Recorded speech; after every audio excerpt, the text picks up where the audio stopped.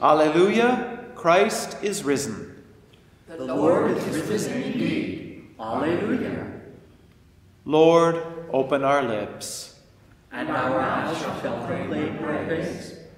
Glory to the Father, and to the Son, and to the Holy Spirit, as it was in the beginning, is now, and will be forever. Amen. Alleluia.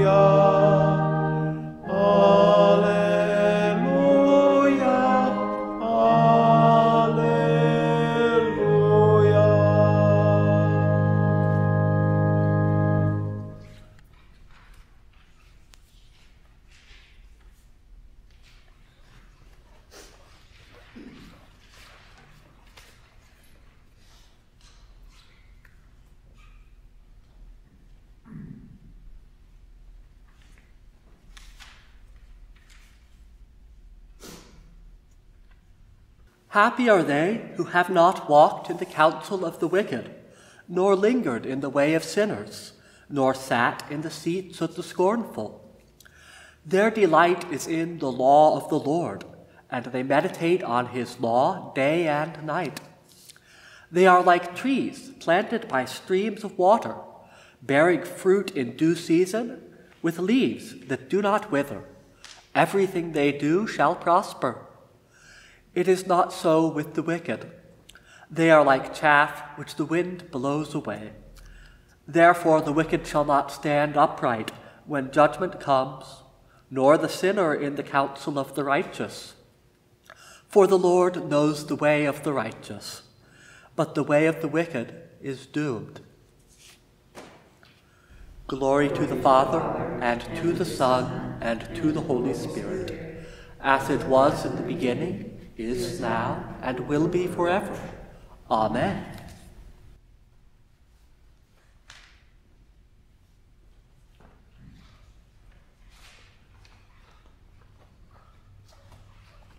The second reading is from 1 John. If we receive human testimony, the testimony of God is greater. For this is the testimony of God that has testified to his Son. Those who believe in the Son of God have the testimony in their hearts.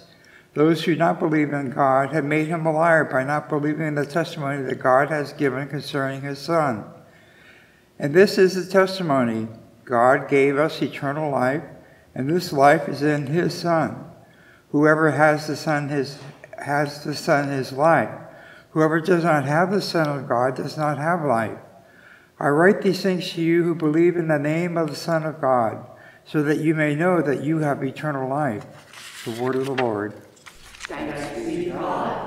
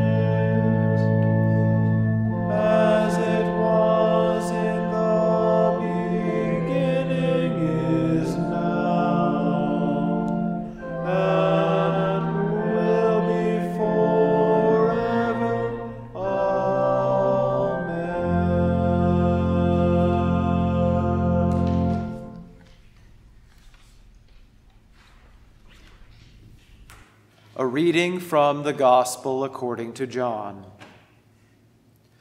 Jesus prayed for his disciples, saying, I have made your name known to those whom you gave me from the world. They were yours, and you gave them to me, and they have kept your word. Now they know that everything you have given me is from you.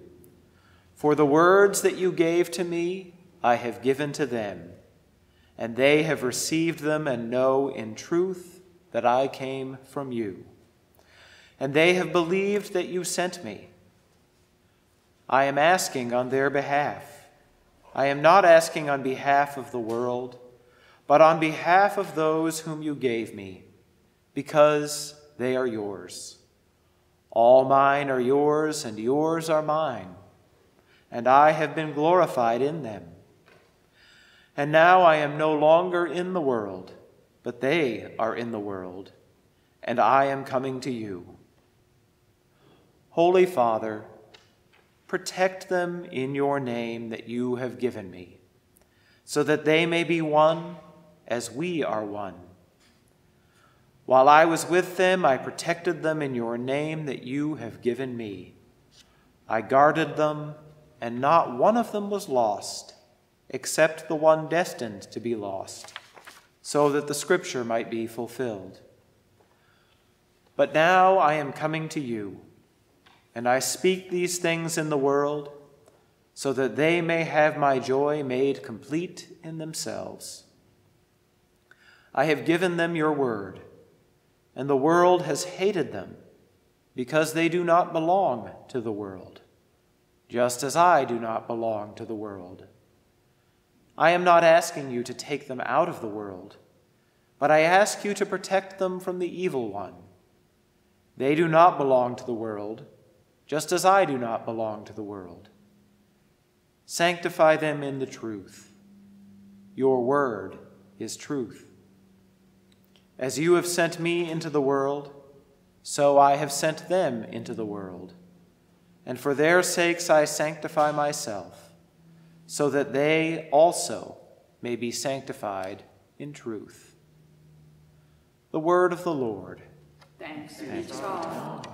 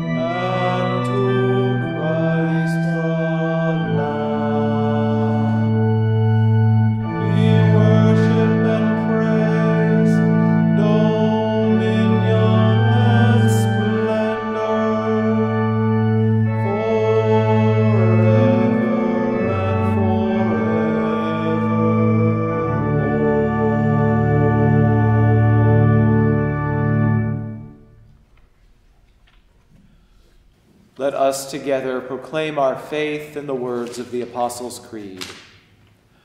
I believe in God, the Father Almighty, creator of heaven and earth. I believe in Jesus Christ, his only Son, our Lord.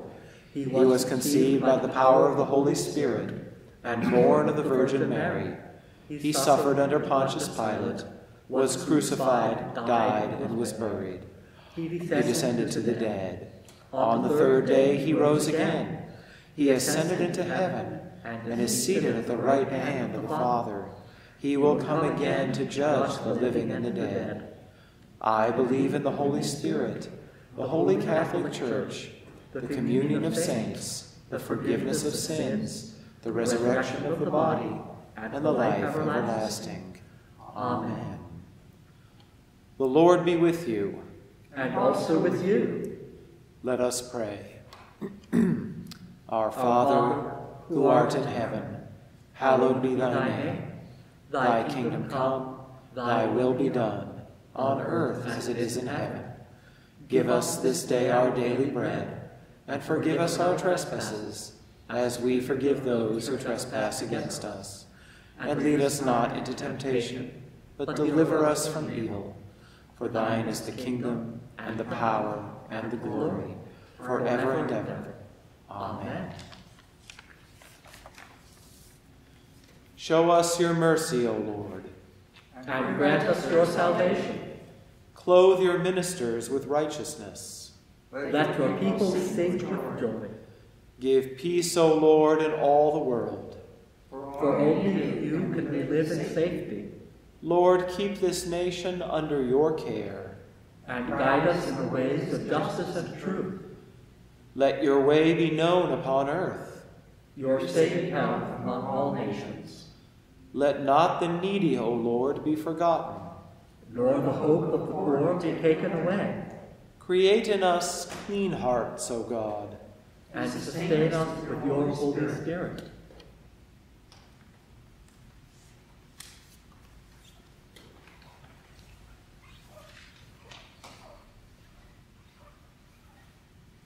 O God, the King of glory, you have exalted your only Son, Jesus Christ, with great triumph to your kingdom in heaven.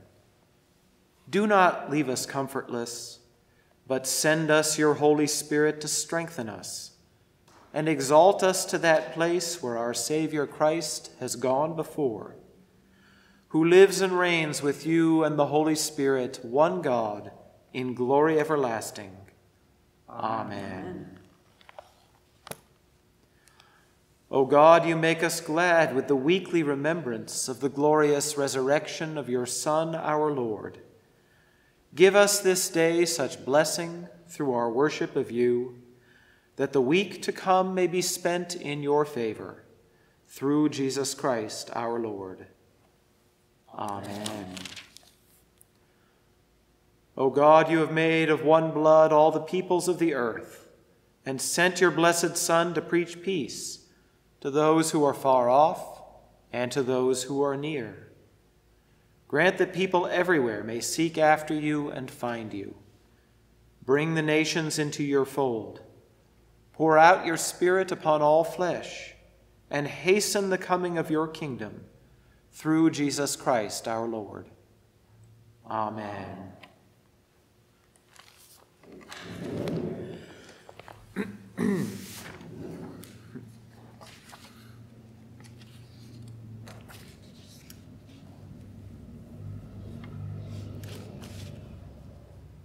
Well, it really doesn't do any good to sugarcoat things. Some of Jesus' farewell words to his disciples can sound downright laughable within the context of the 2,000 years that have passed since they were spoken.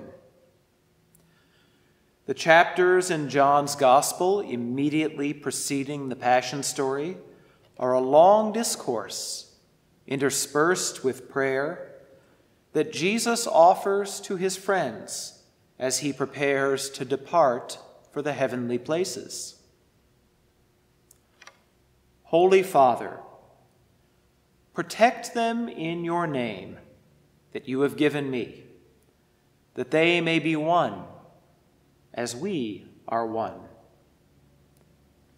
This is one such prayer. On this Sunday after Ascension Day, but before Pentecost, our attention is turned decisively to Jesus' departure and to words such as these. But sometimes these words can seem like a cruel joke. That they may be one? The church has fractured hundreds, perhaps thousands of times since this prayer was uttered. And while it may be a little less ostensibly religious these days, humanity continues to fracture just about everywhere we look. But hope is not lost. There's an important distinction we can draw. And if we do it successfully, perhaps Jesus' fervent prayer for unity can ring true after all. I'm going to introduce two terms. One of them, at least, you surely already know, but I may be using it in a somewhat different way than you're used to. The two terms are religion and religiosity. Now, these two words obviously have a common root, but their meanings are radically different. Religiosity is adherence to a set of concrete propositions about divine things. It's rigid belief in the sort of doctrine that can be captured in legalistic writing. It's measurable, and it involves lots of yes or no propositions. Religion, however, is a way of life. It's a way of life rooted in relationship with God and with God's other creatures. It is what the earliest disciples called the way, before a term such as Christianity even existed. Now, there is, of course, some overlap between religion and religiosity. No faith assembly, including ours, is completely free of doctrine, nor should we necessarily be. The most obvious example in our midst is the outline of the faith known as either the Apostles' Creed or the Nicene Creed that we speak at nearly every worship service.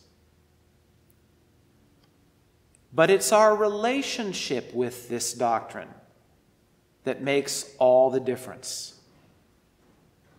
If the creeds are just a checklist of propositions we need to believe adequately in order to call ourselves legitimate Christians, then we are living in the realm of religiosity.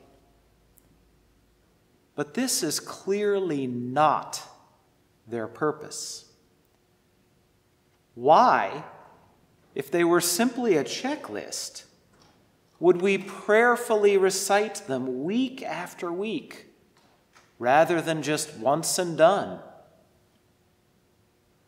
They are rather a framework within which to live a particular way of life, a context within which we can practice religion. A good way to understand this might be through an example from nature. Several years ago, I attended a clergy retreat in North Carolina. One afternoon, I stood alone among some trees near the retreat center. Some were alive, and others were dead. At first glance, the dead ones seemed to be the stronger ones. The living ones were thin and supple, and they seemed to sway dangerously in the wind. The dead ones were more or less immobile and looked quite sturdy. But I knew full well that this is an illusion. In a strong enough wind, the dead ones would simply crack and fall down, while the living ones, even having received a significant battering, would ultimately survive and remain upright. Practicing religion is like being the living trees. It means holding doctrine not as a proposition that demands our assent, but as a framework within which to live an extraordinary way of life. It means trusting that when we pray, there is a living presence on the other end of that conversation. It means trusting that as we think, speak, and act, it is all occurring within the protection and guidance of a wise and loving Spirit that is infinitely larger than us and all our human affairs. The image of the living tree is helpful here in so many ways. The flexibility of living trees isn't infinite. They know where their roots are, and staying connected to those roots is overwhelmingly their highest priority.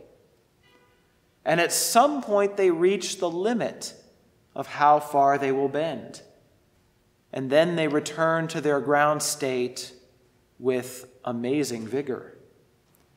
But they are supple and giving, and their first response to any stress or strain is to give a little ground.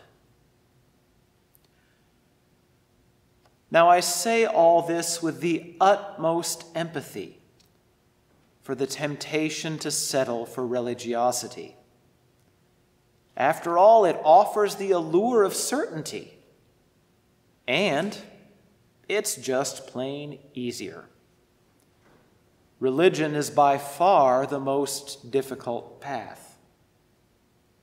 Why? Because the work is never done.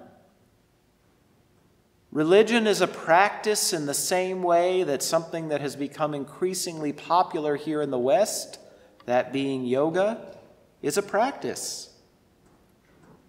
Yes, we can develop greater skill over time, but the day when practicing like a beginner is no longer necessary never comes.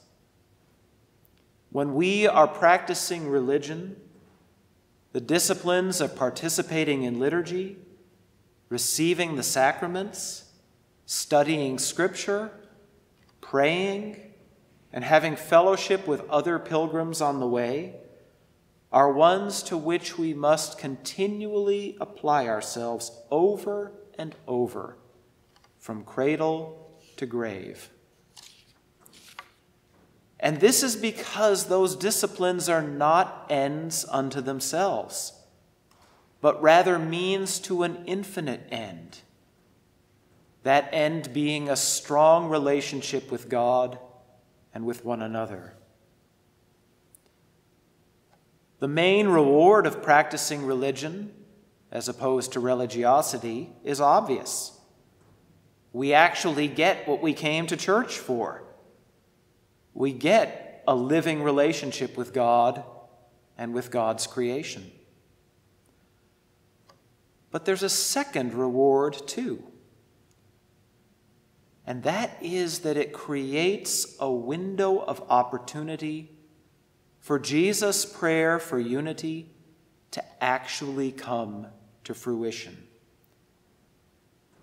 The overwhelming majority of our schisms and our conflicts occur in the context of religiosity, whether that's obvious or not. And of course they do. when one static doctrine confronts another, there must be winners and losers, and ultimately both sides usually lose. But when religion is what people are practicing, then something quite different occurs. Then there is a capacity for unresolved tension to remain while relationships still stay intact and even grow and thrive. There is an acknowledgement that the divine container within which our interactions are occurring is big enough to hold us and our tensions. And there is a clear-eyed understanding of when we have come upon one of those rare occasions when tension is, at least for a season, too much for our roots to bear. Jesus' prayer for unity in the days leading up to his departure is not only an appeal to God. It is an appeal to us. Be one as the Father and I are one, he pleads. He asks and expects us to take a very active role in God's reconciling work.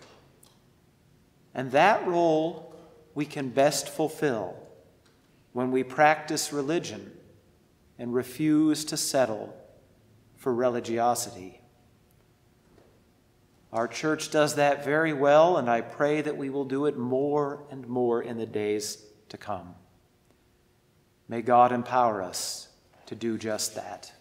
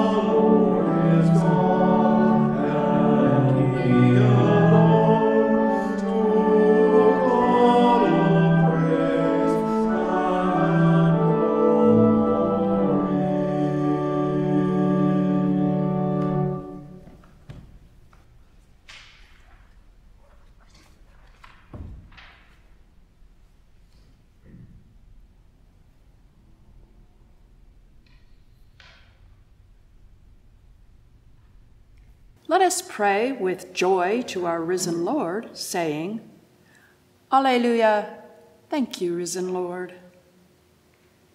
Risen Christ, we thank you for the church you have built here on earth to witness to your power and love. Thank you for the risen life you offer to all your faithful people. Today we lift up to your blessing all people and assemblies who gather in the divine name. We remember especially the Anglican Communion, including Justin, Archbishop of Canterbury, and the Anglican Church of Korea. We remember also the Episcopal Church in this land and our diocese, including Michael, our presiding bishop, Mark, our bishop, and Trinity St. Peter's Church in San Francisco. In our local community, we remember before you the Shiva Vishnu Temple in Livermore. Alleluia. Thank you, risen Lord. Risen Christ, we thank you for the foretaste you offer in your resurrection of that day when every nation and people will live in perfect peace and harmony. Thank you for giving to all peoples, especially those in positions of public trust and power, a desire for that day and the will and means to help bring it about. We remember before you Joe, our president, Gavin, our governor, Bob, our mayor, and all those who serve in legislative assemblies or judicial roles in this and every land. Thank you for your guidance and providence over every nation and its leaders. Alleluia. Thank you, risen Lord. Thank you, risen Christ, for overcoming the world's troubles and fears. Thank you for keeping us focused on you and the power of your resurrection during this time of pandemic and all the challenges it brings. We remember before you today all those who care for others in body, mind, and spirit, especially all nurses, doctors, police, firefighters, educators, and Brad O. and Brad S. Thank you for pouring out your love and protection upon them and upon us all. Alleluia. Thank you, risen Lord. Risen Christ, thank you for gathering this congregation of St. Bartholomew's together in awe of you and affection for one another. Thank you for the blessings you pour out upon us, together and individually. We remember before you today, especially these members in our congregation. We pray for Linda, Janice and Lee, Bob D., and Carolyn O., and these in military service, for Aaron, Joey, Abigail, Valerie, Amber, Christopher, and Taylor. Alleluia. Thank you, risen Lord. Thank you, risen Lord, that even exalted at God's right hand, you are still our great physician. We thank you for the healing mercies you pour into the lives of all who struggle in body, mind, or spirit. We remember before you especially these who have requested our prayers. For Olivia, Becky, Brett M., Carol, Kathy, Chalopi M., Dave R., David Barb's friend, Dawn and Wendy, Doris, Aaron, Esteban, Miroslava and Tamara, Gary and Kathy, Glennis, Geraldine, Helen, Umberto, Candida and family, Janice and Bravo, Joanne, Lee, Lisa B., Laura, Luke, Marion, Marge and family, Marie R., Mary L., Mary M., Monty and Judy, Nick, Nina, Michael, Sandra and Henrietta,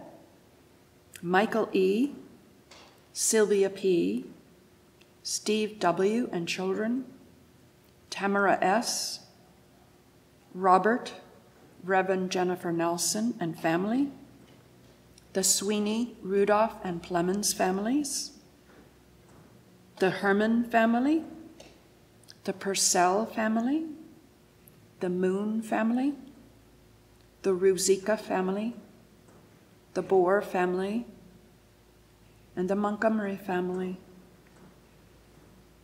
We wish healing prayers for all of God's children who have gone missing. May you all be rescued and feel God's warm love for you. We also pray for the peoples of Israel and the Hamas, that they might find peace. And we wish congratulations to Sarah on her graduation with an MBA degree. Good luck. Alleluia. Thank you, risen Lord. Thank you, risen Christ, that in bursting forth from the tomb, you have paved the way for all the departed to enjoy eternal life. We thank you especially for these your servants who have entered into your nearer presence. We pray for Clifford Willibus, for Jennifer R., for Sharon H., for Linda G., for John M., for Marie R., for Vern P., for Joan B., and for Elda M. We gratefully and joyfully await the day when they and we will rise with you to the life immortal. Alleluia. Thank you, risen Lord. And now, O risen Christ, with grateful hearts, we offer you thanks for all the blessings yet unspoken that you have given us, and we bring before you with hearts and voices all of our prayers and concerns.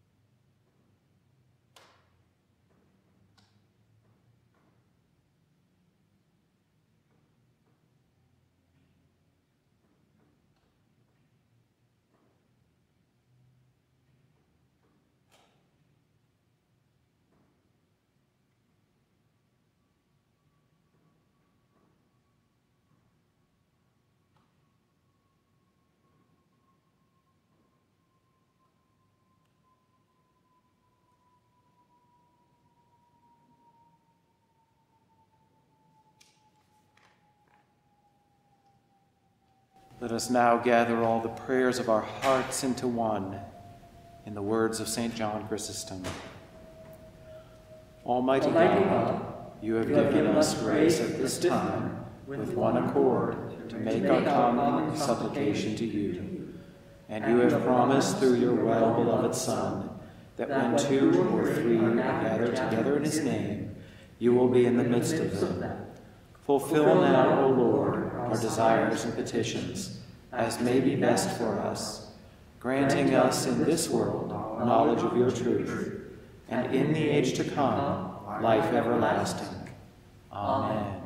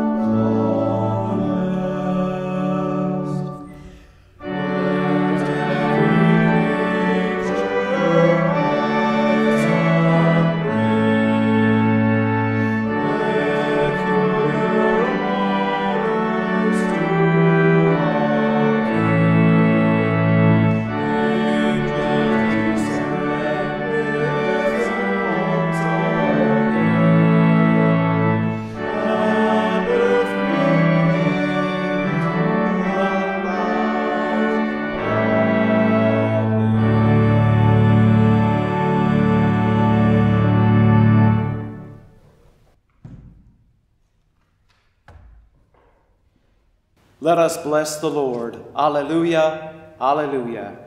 Thanks be to God. Alleluia, alleluia.